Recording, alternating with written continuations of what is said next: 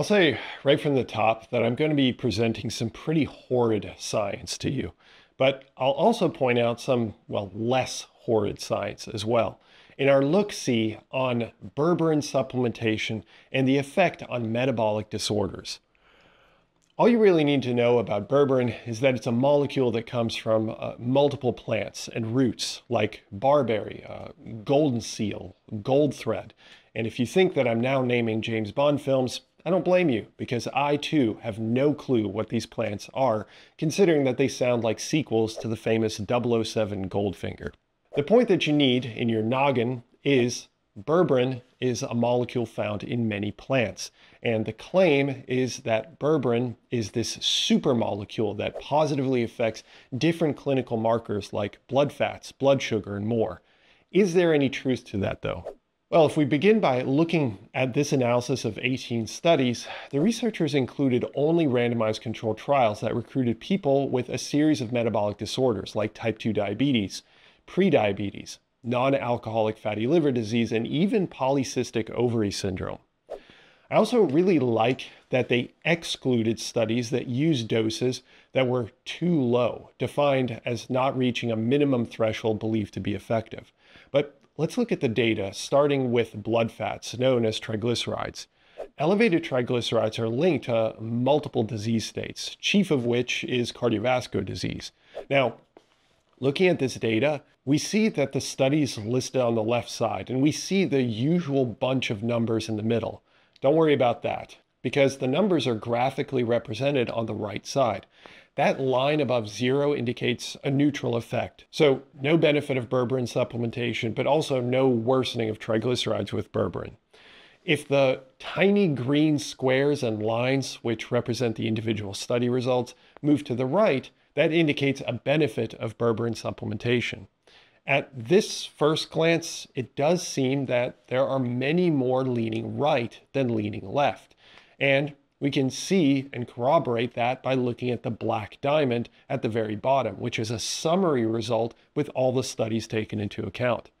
Okay, so these data would indicate berberine has an effect on triglycerides. Now, normally I'd move on to the next outcome, something like blood sugar, but I'd like to stay here for a bit longer because these data are actually absolute trash. If you've been following Physionic for a time, you may be a bit confused because this looks about the same as many other meta-analyses that we've looked at, but there are some subtle, damning differences in this one. For one, if we peek at the numbers, as daunting as they may be, and we focus in on the standard deviation columns here, the SD columns. The standard deviation is the spread of the data. So if you have 3 people and one person gets a result of 4, another gets a result of 3, and the final person gets a result of 4.5, the standard deviation informs us that there is a spread of the data. So in the data in front of us, the average result, called the mean, might be minus 0.02 and minus 0.45 with a standard deviation or spread around the mean of 0.49 and 1.21, according to the second study on our list. However, look at some of these other numbers. The first study has a standard deviation of 784 and 793, depending on the group that you're looking at, the control group or the berberine experimental group.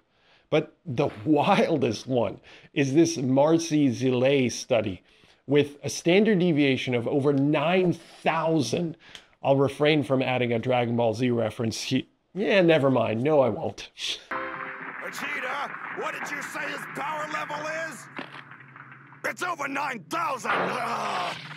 So with that extreme of standard deviations, either the researchers of that study recruited mice wearing human clothes and mistook them for being very quiet and very small humans, or they recruited aliens without knowing it, or the researchers of this meta-analysis royally screwed up. Well, I opened up a few of these studies, and sure enough, the researchers of the meta-analysis really messed up. There's other clues that they messed up too, but I'll leave it there because I'm sure I've already gotten some get to the point comments. The point is, this is an egregious mistake that makes the whole analysis untrustworthy. and inaccurate. That doesn't even include some of the other issues that I found in this analysis. So let's put this study back on the screen and let's draw a big red X through it. This is a trash study. I'm honestly shocked that a pretty well-known journal like Frontiers of Pharmacology missed this. I've contacted them to let them know, so we'll see if they fix the issue. So then, will we ever find the answer to berberine's role in metabolic disease? Well, fortunately and unfortunately, there are other meta-analyses on the topic, and we don't need to rely exclusively on them either. If we open up another analysis on the topic, the study did several things better than the last, although it also wasn't flawless. What do I mean?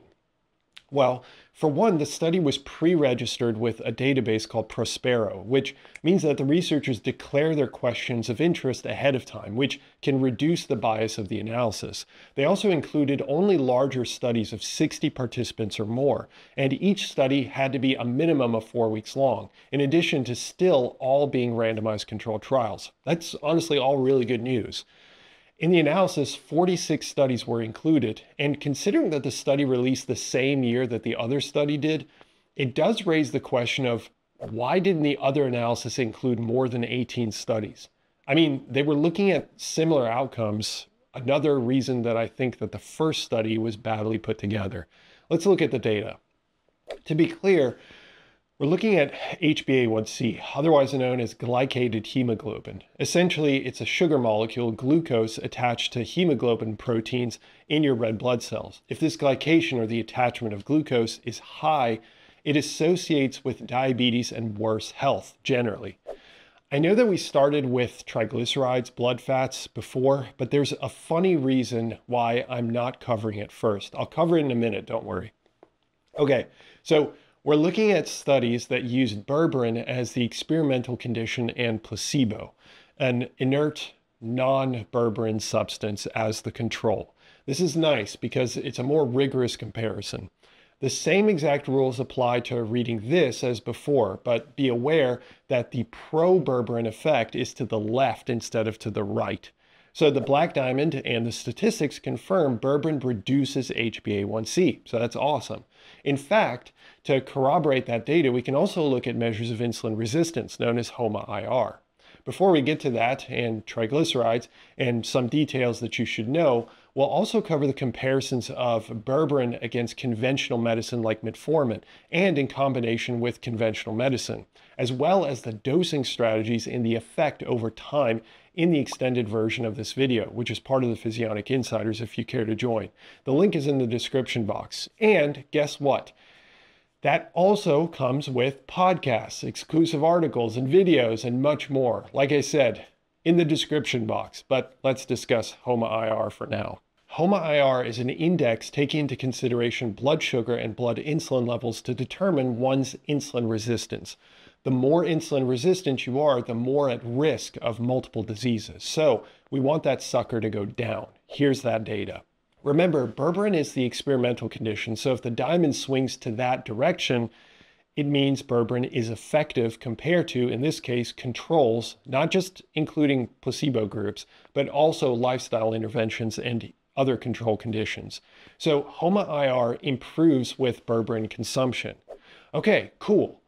Looking good for berberine. Now, let's address the triglycerides, those pesky blood fats that we were discussing way back when. Here's that data. Do you notice anything off about it? You probably noticed it because we've been using it all along, but there's no main effects diamond at the bottom. That's right. The researchers literally forgot to add it, or something went wrong in the editing of the paper because it should definitely be there. In fact, we can see the values here. So tell you what, why don't we color it in for them? Okay, hopefully I don't screw this up. Right about here, minus 0.48. So we'll create that diamond right about here. There you go, buddy. Okay, in editing, we'll add a diamond too, because there's another issue with this that we should discuss. If we look at the top here, that says a mean difference, which means that the researchers are simply looking at the difference between the experimental results and the control group results. But that also means that we use units like milligrams per deciliter or millimoles per liter, since the drop is estimated at 0.48, as we beautifully colored in, of course. I doubt that the effect is actually 0.48 milligrams per deciliter because, well, that's basically nothing. On the other hand, we could assume that it's millimoles per liter, but the reality is the researchers never tell us anywhere. So we're here assuming when they could also be showing us in another form of measurement called a standardized mean difference, which would also fit that 0.48 effect well too. So if we don't make any assumptions, the best that we can say is that berberine improved triglycerides, but we don't actually know by how much. Okay, you can now see why I started this video pretty pessimistically, but we did end up scraping some conclusions out of this. What were they, you might ask? Well, considering that I discussed a lot of statistics. Well, while the meta-analyses covering the topic leave a tremendous amount to be desired, we can also see that many of the individual studies skew in favor of berberine. So it seems likely that berberine does improve clinical metrics like blood sugar, insulin, triglycerides, even if we aren't sure by how much. So your takeaway here is that berberine probably works if you have type 2 diabetes or are close. I know that this was a lot, but if your head isn't too scrambled, I have more of my work on this topic right here, and I'll confuse you over there. Thanks for watching.